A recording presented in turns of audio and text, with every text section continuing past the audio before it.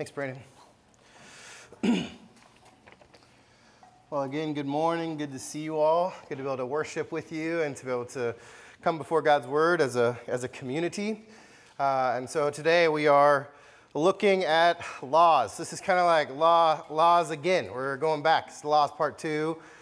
We had it last week as we went through the 10 Commandments. And so we kind of worked through that. And this week we're continuing that theme. And sometimes the laws aren't always the most fun to talk about. Again, not always 2 weeks in a row. But like we talked last week, laws display the character of God. They display his values. They display what he cares about. They're not just a list of arbitrary do's and don'ts, even though sometimes, as Rob was sharing, sometimes that's what it feels like when you're a kid. They're just arbitrary do's and don'ts.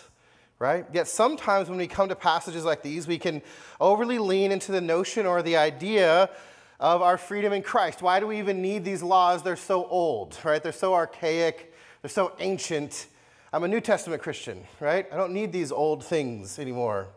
We have freedom in Christ, which sometimes we think gives us like this license to kind of live however we want, do what we want, as long as we're doing what we think might be right. And then subtly, we can, or maybe even outright sometimes think the laws of God are more like outdated laws of our society or communities. These are real laws that have actually been put into place, and as of a couple of years ago, are still true for some communities. Think about these laws for a second. In West Virginia, it's against the law to eat candy less than an hour and a half before a church service. We would fail that miserably, right? Like we would not make it work, right? It's a law. Hour and a half before church, you can't do it, right? Think about closer to us in Winona Lake, Wisconsin. It's illegal to eat ice cream at a counter on Sundays.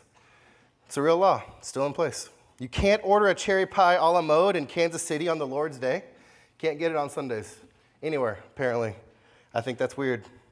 Then on the other hand, Illinois still doesn't allow a dog owner to give a lighted cigar to its pet. Now, I don't know about you guys, that seems ridiculous. Why can't I not give a cigar to my pet? Right? But that's kind of what we sometimes feel like as it comes to some of these laws. Like, they're so old. Like, I don't own a donkey. I don't own an ox. I don't own a field. Like, what are these about? Like, I want you to see today, I hope that we can see that these laws are more than that, right? There's a greater sense to the heart of who God is in their goodness to us individually, but also as a community. So that's what I hope we'll find today. Let's pray as we come to God's word. Lord God, we do come to you now. We ask, Lord, that you would guide our time together, that we would guide our time in your word. And Lord, these rules and laws can feel heavy and feel overwhelming and sometimes even monotonous for us, but Lord, help us to see your holiness and your goodness and even your grace this morning in them, but even more so in your Son, Jesus, who is our righteousness. And it is in his name we do pray. Amen. Well, again, like I said, we are in the aftermath of the 10 Commandments. The 10 Commandments came right there in chapter 20, and now we're kind of taking 21 to 24 all in this big chunk here. Sometimes this section is called the Book of the Covenant, so he's kind of developing more of the laws that kind of flow out of the 10 Commandments in some ways, like how it's applied to our life. So taking the 10 Commandments and like this is what it looks like to live these things out and how we live. Chapters 21 to 24 walk through many of these laws. And to take these sections as a whole, it means that we're not going to go into every single piece of all of the laws. If you were to read 21 to 24, there's much more in there than what I put in your worship guide. And I would encourage you to read them. I think they're interesting to read, and I think, again, they bring out more of God's heart, and God's word is always good for us to engage with. And so I'm not taking them out because I don't believe God's word is good. It's just a matter of the amount of time that we have this morning. For our purposes, we're taking a higher level view of these chapters. And honestly, most of the rest of Exodus is going to work out in a similar fashion for us. You see, each of these laws, though very old, are still very valuable to us. Some may not apply in the exact way as they would have in that time, as most of us, like I said, don't own an ox or a donkey or have fields or slaves or land. But the principles still hold true for us. they're still important to us. And sometimes within our denomination and in the historic Presbyterian root, they had a concept called the general equity of a law. Or the general equity of moral principles. And so though these things don't still hold true, the general equity of them still is very true and real for us morally. I'll walk through that for us as we go. I think it will make sense, but I hope you can see that there's a heart here to these laws that are still really important for us to hear, to see, and then to live out, because they're at the heart of who God is.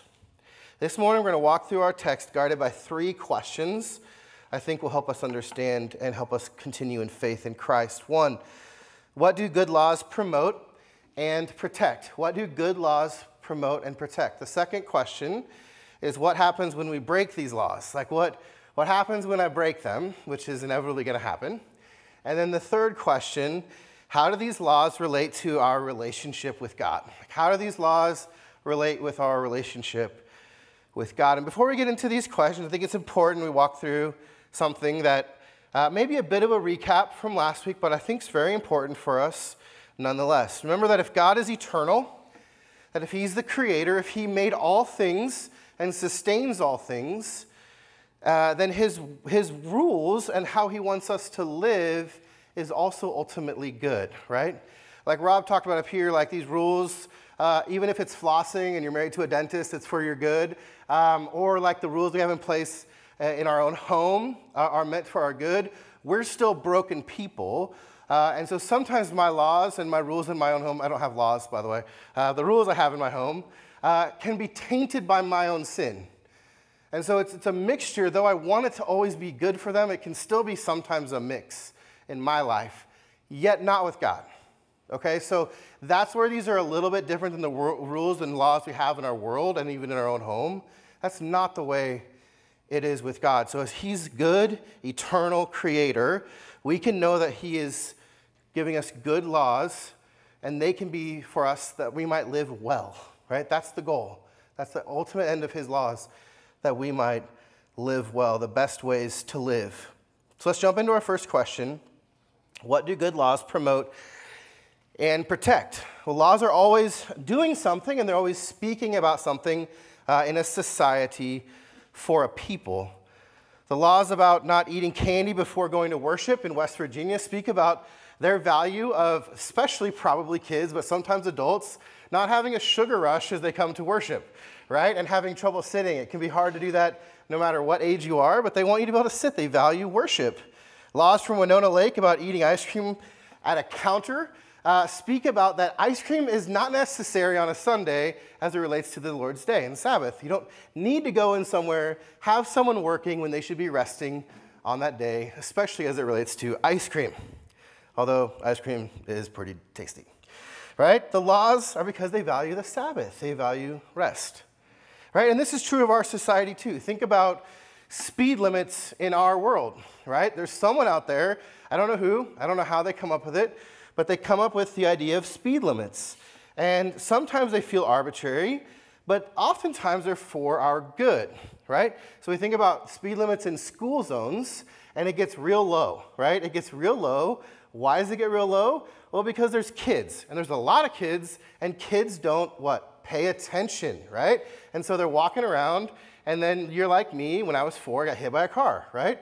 And it can happen, and it's a bummer. And it can be really dangerous. And so we have those rules because we value life. We don't want anyone to die by getting hit by a car. So it's very obvious for us, but again, we have to see rules this way and laws this way because sometimes we see them as kind of ridiculous. So as we look at these laws in these chapters, what do we learn? Like, what do we see promoted? What do we see protected? I think there's a few things that we should highlight as we look at the rules that I have in your liturgy guide, but also as the whole of them. First thing that we see is that people are made in the image of God. Like, the image of God in people, made in people, is a huge reality as it relates to the rules and the laws of God. And people, period, are made in the image of God. See, some of these laws in these sections address all of these different types of people. So think about it. They address slaves, It addresses children. It addresses parents. It addresses sojourners that are coming into the land. It addresses the poor, the farmers, people injured by animals, and those taken advantage of by a variety or various amounts of scenarios. All of these people are spoken to in these laws. Yet in each of these scenarios, the value of people, time and again, is made clear. You can see it in a few of the sections that I put in there for you. Look at chapter 21, verse 2. Now, technically, the Hebrews were not supposed to take Hebrew slaves. They weren't supposed to take each other as slaves, but if it was for a debt to be paid off or from poverty, you could become essentially a servant of another. Yet that doesn't mean it is to be treated inhumanely or like an animal. You see this after 6 years, he is to be free, right? You pay off your debt and you're free. There is always a sense of release and always a sense of freedom for this person. And then so this notion follows a variety of laws that we see that God has overarching throughout his the year of Jubilee, the laws of redemption. They're foundational parts of who God is, that he is a God who releases and frees that which is enslaved. I think we've already seen this, right? In Exodus, right? If we go back a couple chapters, it's just who God is, that he releases, that he frees. People are made in the image of God, and these laws are shaped in a way that we would honor that. Second thing we see in these laws is that restitution is part of justice. I'll explain what that looks like because we have an idea of what that means in our world. It may not be exactly what it means in the Bible. There are lots of laws about a variety of situations in these passages, and one of the recurring themes is that of the idea of your donkey, or specifically your ox, and how it would deal with itself, basically, and how it handles itself, right?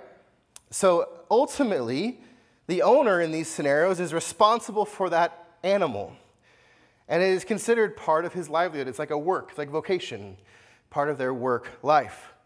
So for example, you see there in Exodus 21, 33 to 34, there's this scenario where a man digs a pit and he leaves it open. We don't know why he digs a pit, and it doesn't really matter, right? The pit's there, and it's open. It's not a good call, right? And he doesn't cover it, and an ox or a donkey falls in it. It says that the owner of the pit shall make restoration, the idea is restitution, same idea, for his negligence in leaving the pit open. He's responsible, and he should make it right. That's the point of these laws. You're responsible for your negligence, and you should make it right. So he's to pay the full price of the dead animal, and as a bonus, he gets the dead animal. Yay, you get a dead animal in a pit. Congratulations, right? See, there's another scenario that's not in there. In verses 35 to 36, it states that if a man's ox butts another ox so that it dies, then they shall together sell the profits of the ox and share its price. And also the dead beast they will share. So there's a unity among these animals that they would then share. But if the ox has been known to gore other animals, it's got a reputation, right? It's coming with a reputation, right? And the owner doesn't keep it in. He shall repay ox for ox. He's giving a working ox for the dead one. Again, these are about, why are these laws here? Why is restitution important?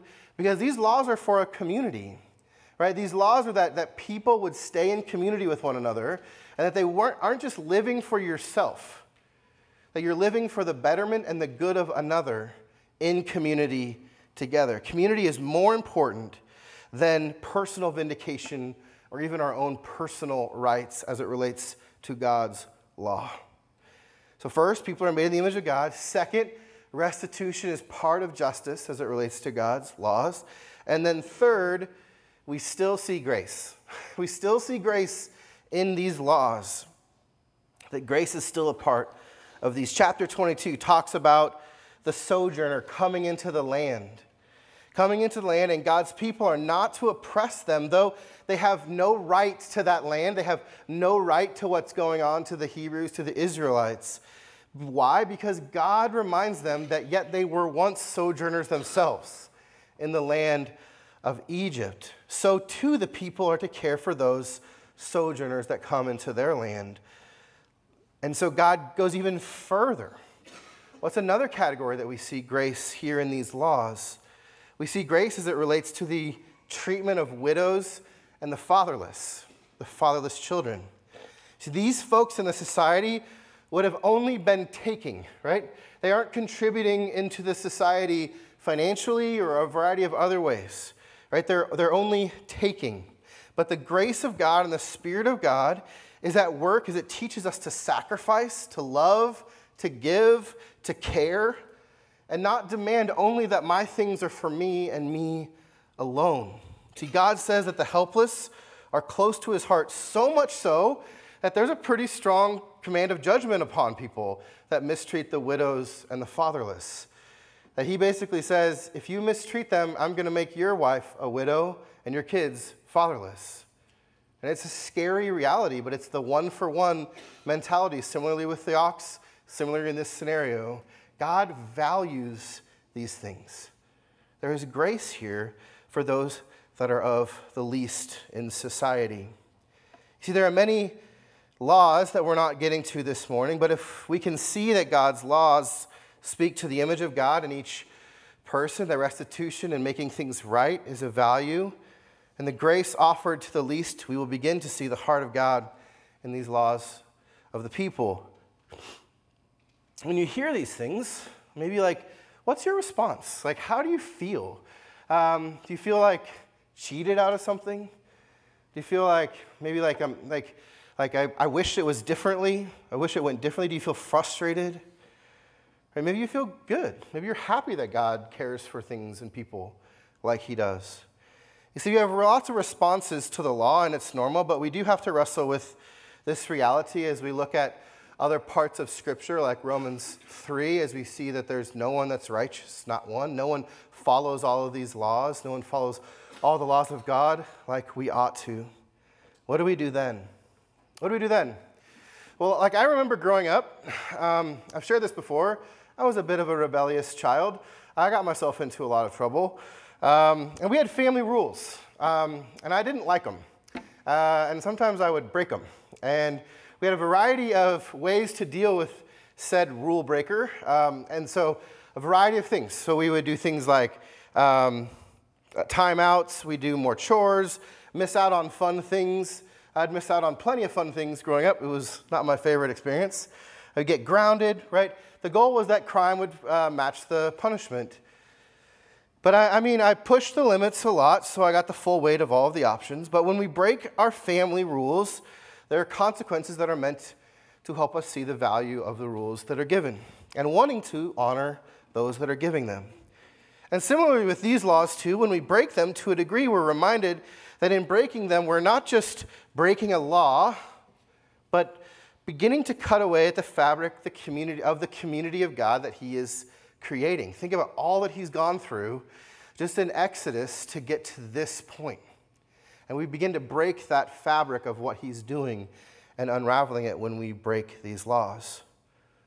Yet even more so, there's another issue at play. When we break God's law, we are breaking our covenant promises to God. We talked about last week, the Ten Commandments are like this covenant establishment with God. He's creating this covenant with us. And we're getting to see the stipulations. We're getting to see all of the outworkings and inworkings of this with God and his people. And the laws then are the stipulations that we are expected to each fulfill. And so when we break them, we might think that a natural consequence is to have our covenant or our contract tore up by God.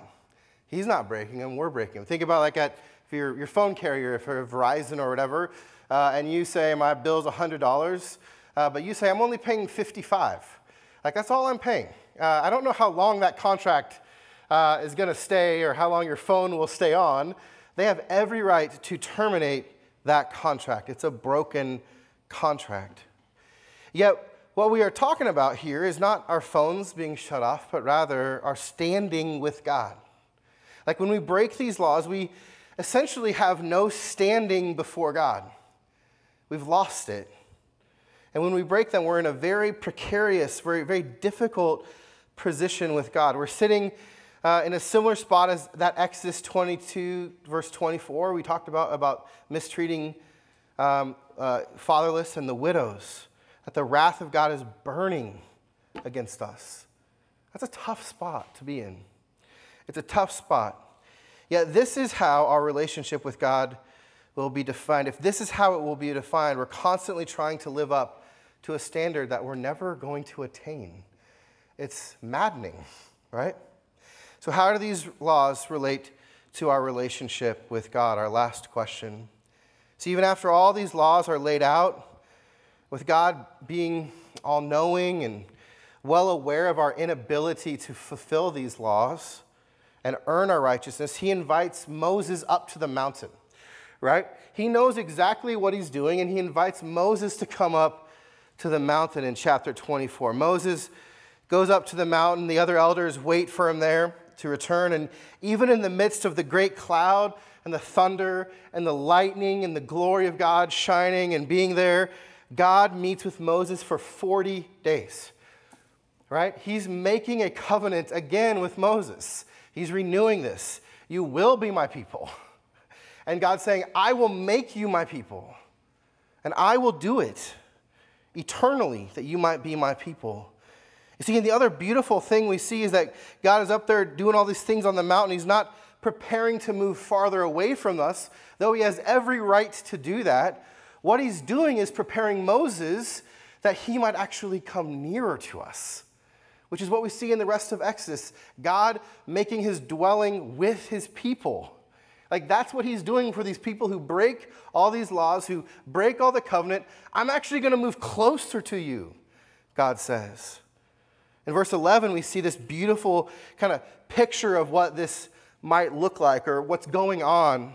As the elders and Moses and the chief men of the people, what did they do? And amidst all this thunder and lightning and all this craziness, they ate and they drank. They had a meal together. See, these meals are so central to who God is and to his community, his covenant people. It's this picture of beginning to make his dwelling with us, and the idea of eating and drinking together is central to the message of the whole of Christianity. You see, when we come to the Lord's table here, which we'll do in a minute, we're coming as those not put together, right? Not as those who are perfectly right, right? We are messed up. The song we sang, are you tired? Are you overwhelmed? Are the burdens of life overwhelming you? Are you worn out? Are you exhausted? Is the weight of your sin burdening you?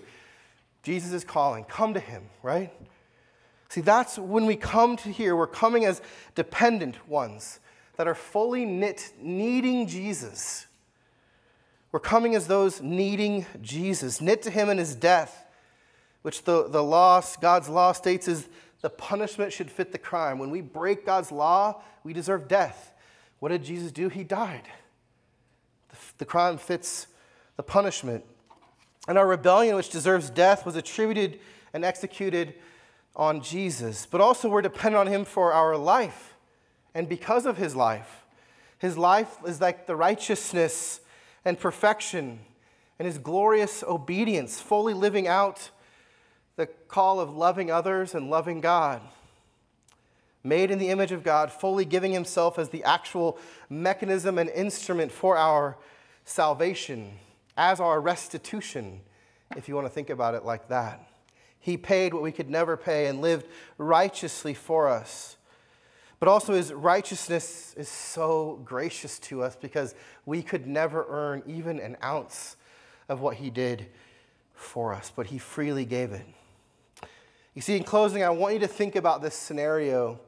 I want you to think about the Golden Gate Bridge. I know you guys did not think I was going to say that, right? No one thought that. Zero.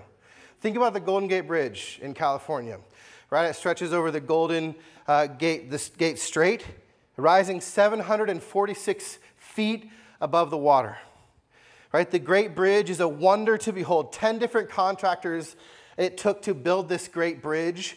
11 people died in the construction of it.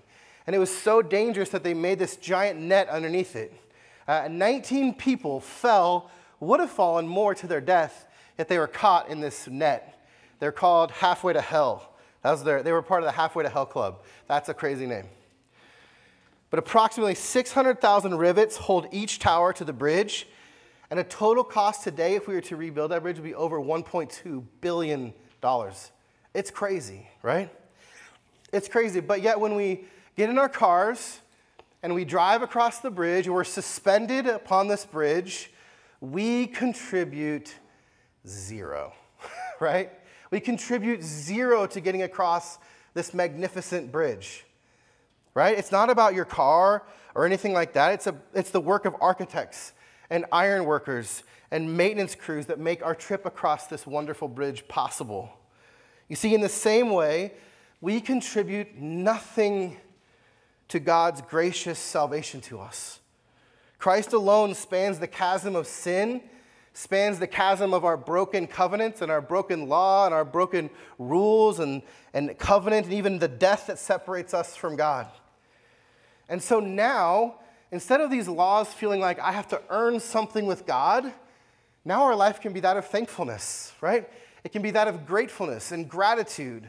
We can see these laws as opportunities to love God, to honor Him, to bless Him, to serve Him because He loves us deeply. So let's join together as we rest in Christ as our ultimate righteousness and salvation, and we seek to love God and love others, living out God's good laws for us. Let's pray. Lord God, we thank you for this, your word, and we thank you that your word is good to us. We thank you that your Son, Jesus, is our righteousness, and we don't have to earn anything with you because he has done it all. Lord, we thank you, and we ask that you'd help us to have faith in him, and that you'd continue to draw us ever more to yourself. We pray all this in Christ's name. Amen.